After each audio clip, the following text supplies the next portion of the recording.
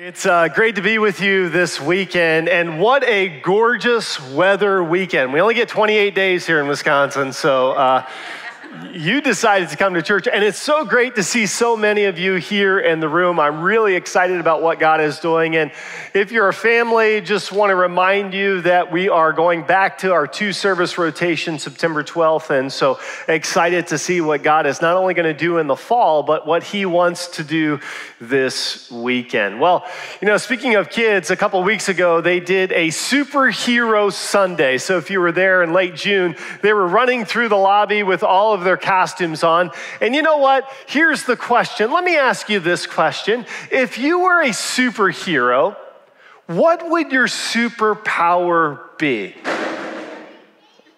Okay. Maybe it would be to make loud noises randomly. I don't know. If you were a superhero, though, what ability would you love to possess? I mean, would you like to be invisible, or perhaps you'd like to be able to fly like Superman, right? I don't know what it would be, but last week we were having some fun with our staff, and one staff member said this. They said, I would love to be able to instantly teleport to any place here on earth. Wouldn't that be cool, right? To be able to teleport. Now, let me take a different angle on that question. What if you were able to have a spiritual superpower? What would that be? Strength? Strength, say like Samson, or wisdom, say like maybe Solomon, or what about prayer?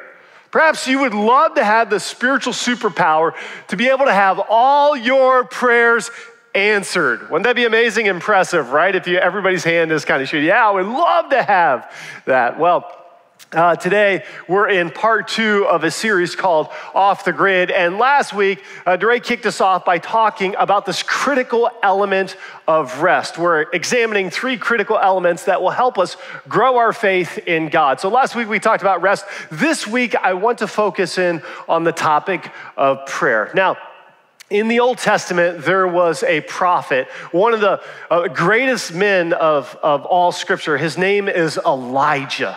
And when you read his most famous story, you would think that he possessed this spiritual superpower of prayer. I mean, incredible power of prayer. But before I tell you the most famous story in his life and ministry, I want to set context, and I want to give you a little bit of the biblical background. See, when Elijah was alive, he lived during the time period when the northern kingdom of Israel had just experienced 19 consecutive evil kings spanning over 200 years. Let that sink in for a moment.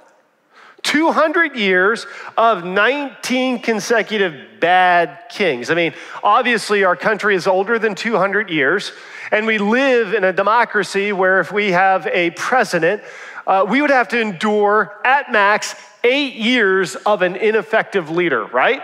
But here in Israel, during Elijah's time period, 19 consecutive, spanning 200 years of not only ineffective leaders, but also evil leaders. So much so that during the time of Elijah's most famous prayer and the time in which the most famous story of his life and ministry takes place, there's an evil king, a guy by the name of Ahab. Everybody say Ahab. Now, I say Ahab because you're going to know his wife. Whether you're a person of faith or not, you've probably heard her name in pop culture. Her name is Jezebel. Ever hear of Jezebel, right? Jezebel was a wicked lady. In fact, some would say the most wicked woman that ever was on the face of the earth. And Ahab, scripture says that he did more evil in the eyes of God than any of those 19 kings. Here's what was taking place during those times. Those kings, especially Ahab, would turn the hearts of the people away from the one true God, the God of Abraham and Isaac and Jacob, to the gods, the false gods of Baal and Asherah. And this took time. You have to understand that this story took time during took place during the time of a 3.5-year drought. There was no rain. And so the false prophets, the prophets of the false gods of Baal and Asherah said, if you follow Baal, if you follow Asherah, here's what's going to take place. They're going to make it rain on the land. Therefore, in turn, you're going to have food for you and your families, and this will lead you to a better life. But how many of you know that false gods promise only what the true God provides? Isn't that true? Isn't that right? Well, that's the context. Let me tell you the most famous story that's recorded in 1 Kings 18. Here's what takes place. See, God didn't just raise up an army against Ahab. God does what he usually does, and he raises up one person. It's like the teenage girl who stands up for purity among all of her friends, or a young business leader who stands up for integrity in a business that's lacking integrity. It's like someone who gets into politics to stand for truth in a world that's crumbling. God typically uses one person to make a big difference. Are you that person? You that person? See, God used Elijah because in 1 Kings chapter 18, he confronts Ahab and he throws down a challenge, and he says this to Ahab. He said, you know what? Here's what I'd like to propose. I'd like to propose this little challenge. 2 altars, 2 bulls, and let's call on God. And whoever God shows up and fire falls and takes the sacrifice, then we'll know that that God is the real God. And Elijah says, oh, by the way, how about we call all of the nation of Israel, all the people up to the top of Mount Carmel? So all the people come up in 1 Kings 18, they're on the mountain, and Elijah addresses them. He says this, hey, stop wavering between 2 opinions. If God is God, follow him. But if Baal is God, follow him. So we're going to have a little contest, he says. He says, we're going to set up these altars, and we're going to have all of these false prophets. In fact, what takes place is that Ahab has 450 prophets, Baal prophets, and then 400 prophets of Asherah, and they have this contest. Elijah says, why don't you go first? So they set up the altar, they kill the bull, they put the pieces on the altar, and scripture says from morning to noon, that's a long prayer session, friends, like 4 hours, these 850 prophets are praying and praying and praying and praying, and there is 0 response. God, their God, Baal and Asherah, they're not replying.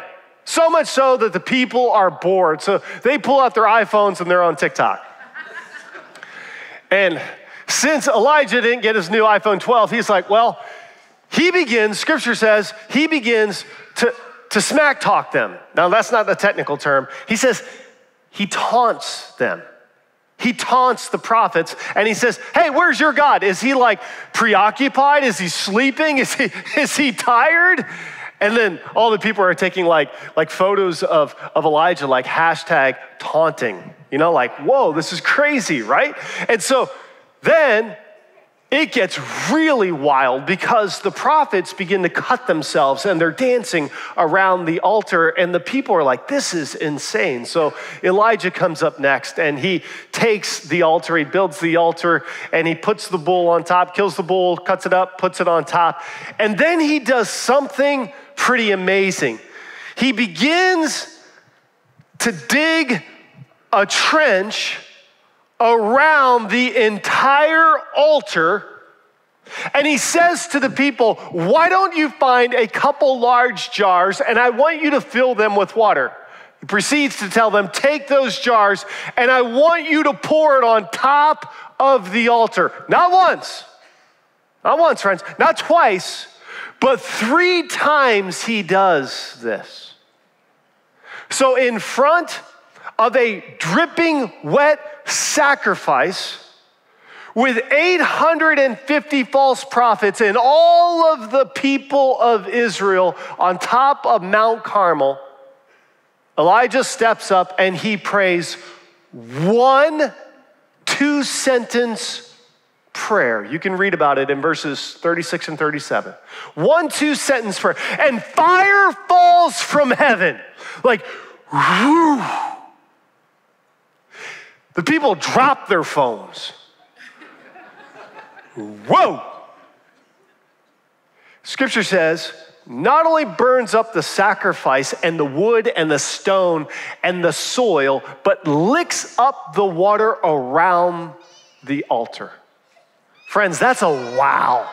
That's a wow. Can you imagine being on top of the mountain watching this one prophet standing in front of all these people and praying this prayer? You would think that he had like a spiritual superpower, like he has the market on how to pray to God. You would think, wow, that is so cool. That would be pretty amazing.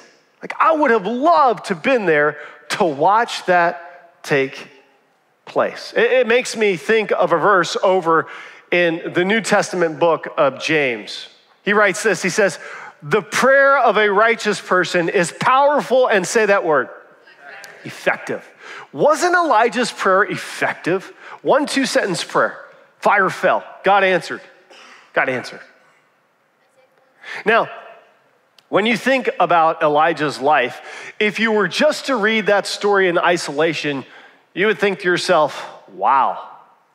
And then there would be this tension. If you're like me, there'd be a problem, because my experience is that God doesn't typically answer my prayers that way.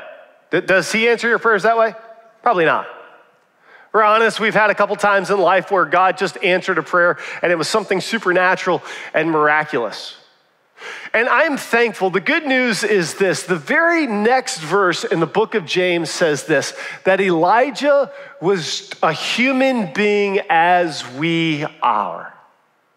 Elijah is a human being just like we are. Now, if you just stop with the one story that I told you, you would think to yourself, really? Elijah doesn't seem like a human. He seems like a superhero, like a superhuman being. Unless I tell you the very next story in 1 Kings 18. Then you'll see how his effective prayer life is far more relatable to you and to me. So let's look together. 1 Kings chapter 18, verse 41 says this, and Elijah said to Ahab, the wicked king, go, eat and drink, for there is the sound of a heavy rain. So Ahab went off to eat and drink, but Elijah climbed to the top of Mount Carmel. He bent down to the ground and he put his face between his knees. So Elijah is praying for rain. There's the sound of rain, but it has not yet come in. So Elijah is praying. Verse 43 says this, go and look toward the sea, he told his servant. And he went up and he looked. There is nothing there, he said. 7 times Elijah said, go back. And at the 7th time, the servant reported, a cloud as small as a man's hand is rising from the sea. So, here's what you need to know. Many of us, we struggle in our personal prayer life. We struggle. Consistency is tough. Authenticity can be hard at times, to be just very open and transparent with God, with what we're thinking and how we're truly feeling. I mean, for some of us who've been believers for a while, we know all the sayings and the words to say, but sometimes our heart is not there. If you're new in faith, you hear people like that praying, you're like, oh man, that... We struggle because at times we don't feel like God is answering our prayers, that he's distant, that he's not working. And so we get to this place where we think, man, it's like prayer, is this effective? Like, I don't know what to do. But today, if you would listen with me, here's what I believe. If you would engage in God's word together, I believe that what God is going to do is he's going to open our hearts and he's going to deposit something inside of us that has the potential to transform our prayer lives. That we're going to walk away not the same person, because we're going to have a new perspective on prayer. And it's not going to be a superhero or superhuman perspective. It's going to be a real life perspective. So here's what we're going to do today. We're going to extract 4 nuggets nuggets of truth. 4 nuggets of truth. You know, like when you bring groceries home to your kids and all of a sudden they extract all the snacks and they're like, where are all the chips? They're gone. Your kids got them, okay? We're going to extract 4 nuggets of truth. I want to give you 4 qualities of effective prayer. 4 qualities of effective prayer. And here's what I want you to do. As we look at Elijah's prayer, the verses that I just read to you, we're going to find that this prayer was just as effective as the prayer when the fire fell, but it's far more relatable to you and me. So if you're taking notes, why don't you jot this down? Here's the first quality. Effective prayers are humble prayers. Effective prayers are humble prayers. See, Elijah went up to the top of the mountain. After the fire fell, he came down, they killed all those false prophets, and then he says to Ahab, go and eat and drink, and then he goes back up to the top of the mountain. Puts his North Face gear on, he gets all ready to go, he has his GPS out, he wants to get back up there again. And he falls on the ground. You know what he's doing? He's getting off the grid. He's getting off the grid. Why? Because he needed to be alone with God. Sometimes we need to get off the grid to be alone with God. Sometimes we need to climb a mountain. Sometimes we need to go for a long bike ride or a car ride. Sometimes we have to go off into the woods. We need to get alone because growth is a choice. And if you want to grow in your faith, then you need to be intentional about getting away and breaking the rhythm of busyness. Amen? And so that's what Elijah does. He goes up to the top of the mountain. Now listen to what takes place next. Here's what it says. It says, he bent down to the ground and he put his face between his knees. He goes up to the top of the mountain. And I don't think he's tired because I think he's already been to the top. I think he understands, like, yeah, I know what I'm doing. And he bends down. And he sits on the ground and he puts his face between his knees. You know what he's doing? He's humbling himself. Elijah's humbled in that moment. That's a picture of what is going on spiritually inside of Elijah. In other words, prayer is not only a way to communicate with God, prayer is a way to commune with God. See, what Elijah is saying, God, you are holy. God, I need you. I am praying for rain. He is spiritually humbling himself by placing his face between his knees. He's not embarrassed. He's not ashamed. He just understands who he is in front of God. And he says, God, I'm a nobody. I'm small. I'm tiny. I know you love me. And I know you heard my prayer before when the fire fell. But right now I feel tiny and incapable. I can't make it rain. God, I can't make it rain. I need you. Because God, you're a big God. And God, I know you here. And God, you're the creator. And God, you're the sustainer. And God, you're the provider. And all of a sudden, his faith begins to rise because he knows he cannot produce the rain, but he knows who can bring the rain. He humbled himself. Great verse on humility. If you're taking notes, you want to take a screenshot. Here's what a verse on humility says. I love this. That God opposes the proud, but shows favor to the humble. What does God show to the humble? Favor. See, friends, humility oftentimes precedes the miraculous in our life. When we're humble, that gives opportunity for God to show up and do the miraculous. Because when we're prideful, we think then that miracle is produced by us versus God. And I think this is especially important when it comes to effective prayer life because God already did the miraculous on the top of Mount Carmel earlier in chapter 18 when he prayed one 2-sentence prayer. But now Elijah and his prayer life is demonstrating something else to you and me because this story that I just read to you doesn't get a lot of airtime.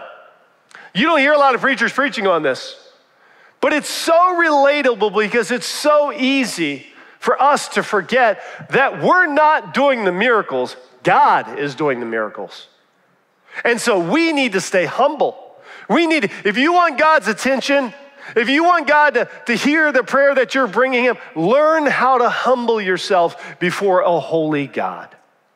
The second quality of effective prayer is this. Effective prayers are specific prayers.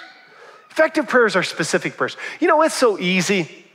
It's so easy just to pray generic prayers. You know, you wake up and God, protect my family today. God, give me, help me with today. Give me strength. You know what I got to face. And listen, generic prayers are great prayers. But specific prayers bring a new level of effectiveness, and here's why. Number one, when we pray specific prayers, we see the answers to those prayers, how God is leading. Whether it's a yes or a no or just hold on that, we get a sense of that, and that gives us clearer direction. And number two, when he does answer us, do you know what it does? It boosts our confidence such that we're able to bring more questions and more requests and lay more decisions and lay them at his feet because we know that he is a God who is listening and he answers our prayer. Now, this prayer session that Elijah is on is far different than the one before. Remember, all the people are there, 850 prophets. This time, it's him and his servant. And he prays the prayer, God, would you send rain? God, would you send rain? Let's look at what happens next. Verse 43, he says, go and look toward the sea, he told the servant. Now, he says go because typically he would send him off to the Mediterranean. That's where a storm would come up. So he prayed this specific prayer. He wanted to see what God was doing. What was he up to? What was God doing? You know, we have to pray specific prayers to see what God is doing. See what he is up to. God, I want to bring this before you. Elijah needed rain. What do you need? What kind of outpouring do you need? What kind of heaven down? What kind of answer? What are you asking God for? Are your prayers specific? That is so powerful. It's one of the qualities of effective prayer. And that's what Elijah modeled to all of us. He was specific in his prayer. So, here's the third quality of effective prayer. Effective prayers are persistent prayers. So, he goes on top of the mountain and he's humbled himself before God. He has prayed a very specific prayer, and here's the third quality. He's persistent in his prayer. Let's see where his persistence is found. Look at the last half of verse 43. When he went up, he looked. There is nothing there, the servant reported to Elijah. So here's what Elijah said. 7 times. How many times? 7. 7 times Elijah said, go back. Man, that servant must have been in pretty good shape. Like, really? Yeah, run down the mountain again, go check it out, go back up, go down. I mean, this guy, he was an ultra marathoner. Yeah. Okay, 7 times. I think I might have said 8, you're gonna have to find another servant after 3. He's persistent. What did Elijah do? Elijah prayed and he prayed and he prayed and he prayed and he prayed and he prayed and he prayed and he prayed and he prayed and he prayed and he prayed. Didn't he? He prayed for rain. His prayer was persistent. Come back. No, it's not there. Come back. And what did he do? He prayed and prayed and prayed and prayed. It didn't appear that God was working. What did he do? He prayed and he prayed and he prayed and he prayed and prayed and prayed. God, you're. He prayed and he prayed and he prayed and prayed and prayed and prayed. Here's what I love about this third quality. Listen, everybody lean in for a second. Persistence is so important because a persistent prayer life, listen, an effective prayer life is forged in a persistent prayer life. And here's what I love about Elijah's story. He did not allow the outward circumstances of what was going on to impact, to affect his inward assurance. Let me say that again. He didn't allow the outward to affect his inward assurance. He knew that God was listening. He knew that he was called to pray for rain. He knew that what he was going to do until God was going to send rain, he was going to pray and pray and pray and pray and pray and pray and pray. Let me ask you a question. What have you quit praying for that you need to begin to pray for again? You've stopped praying for a marriage that has drifted. Well, we've been doing this for 10 or 15 years. I guess this is the way it's just going to be. You need to start praying for that again. You need to pray for a job that perhaps, I guess I'm stuck. You need to be praying that God would unstick you. That God would provide and give. Maybe it's a financial crisis. I don't know what it is, but the Holy Spirit knows. He's speaking to some of you. Some of you right now are watching online, and you know you need to persist in prayer. You know that the quality, the effectiveness of your prayer life is going to be forged in persistence. And that's exactly what Elijah does. He is so persistent to the point where he receives an answer. But the answer is far different than when the fire fell. That's what's so incredible. Here's the fourth quality of effective prayers. Effective prayers are expectant prayers. Everybody say expectant. They're expectant.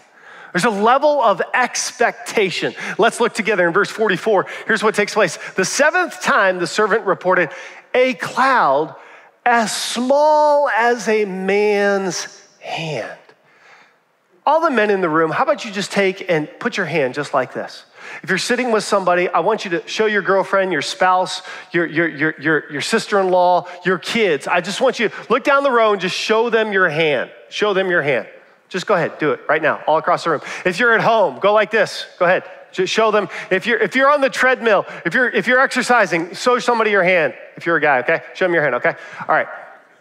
As small as a man's hand, it's rising from the sea.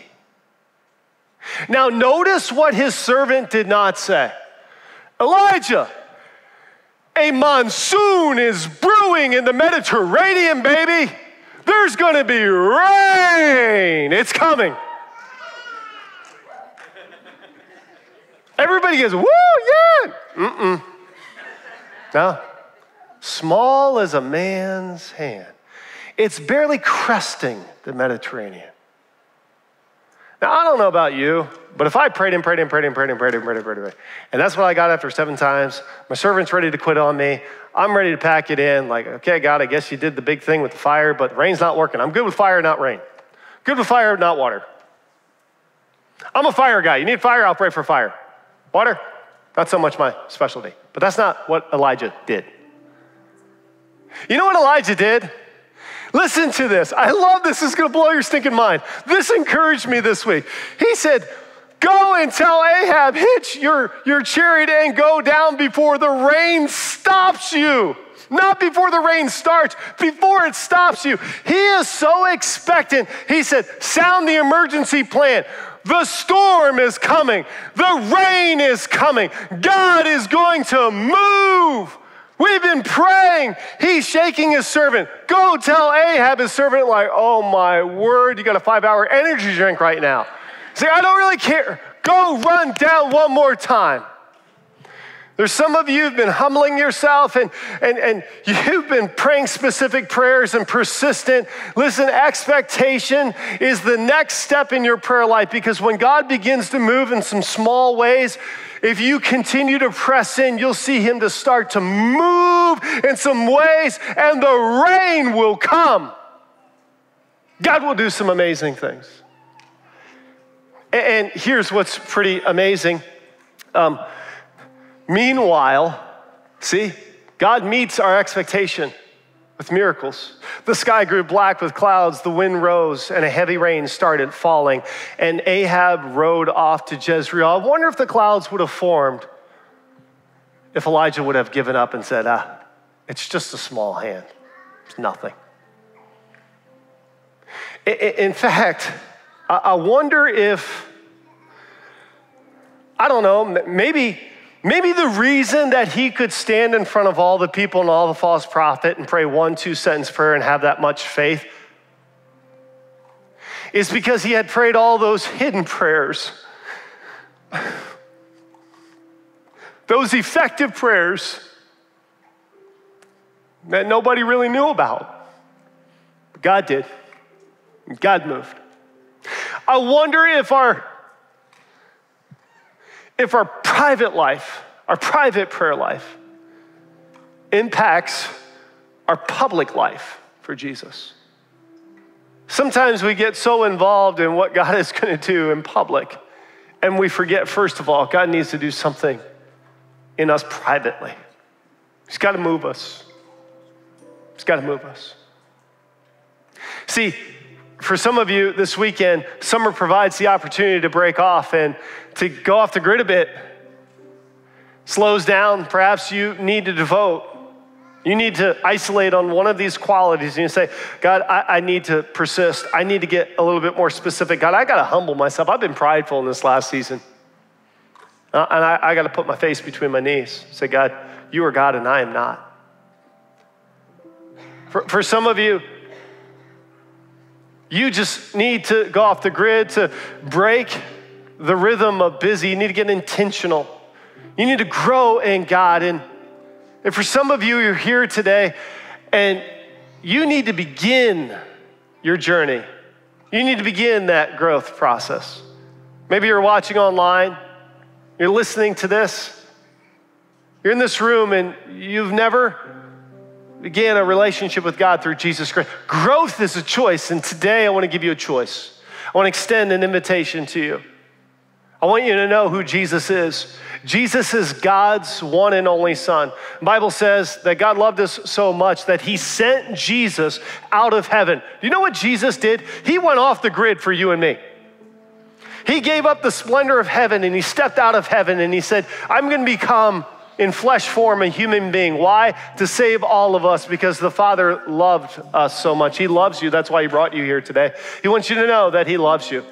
And if you're here today and you want to begin a personal relationship with Jesus Christ, then I'm going to lead you in a prayer in just a moment. But let me be very clear about who Jesus is. Jesus is the sinless Son of God, and he paid the perfect price on the cross. We celebrated earlier in communion. It was through his blood, broken body, for you, for me. And you've never placed your faith in Jesus or you've drifted. Today's your day. This is your moment. If you sense it inside of you, if you're online, here's what I want you to do. Just type in, I'm giving my life to Jesus. One of our team members will reach out to you, help you, get you resources that you need. But if you're here today, this is a Christian community. We're the body of Christ. If you're here today and you need to make a decision for Jesus Christ, then I want you just to go ahead and lift up your hand because I want to acknowledge your decision today. You're here today and you need to make a decision for Jesus Christ. Who would that be? Anyone today? A decision for Jesus Christ. Growth is a choice. Okay, we don't know who is making decisions online today. And maybe I missed your hand. Or maybe you're just making a decision in your heart. But let's go ahead and let's pray together out loud. Father, thank you for loving me, for sending your Son, Jesus Christ, to die for me. Jesus saved me. I repent of my sin. I invite you into my heart. Fill me with your Holy Spirit. I might follow you. Now, Father, I pray for our congregation, God, for every single person who's watching and listening and worshiping you, that you would tenderize their heart. God, all of us, I think it's safe to say that all of us want to grow in our communication, our communion with you through prayer. This element, God, I pray that you would speak to us. God, that you would shape us. God, I pray that today, you know exactly how you wanted to present this word. It went out. Now, Holy Spirit, you do your thing. Let it fall on good soil, good root, God. I pray that it would take root and grow 30, 60, 90, God, 100-fold. God, let it grow in the hearts of our people. We love you. God, I pray, Lord, that you would hear and answer our prayer. Do exceedingly abundantly more than we can even ask or think. We pray this in the name of Jesus, the matchless name of Jesus. And everyone who agreed with this prayer said, amen, amen. Hey, can we do this by faith?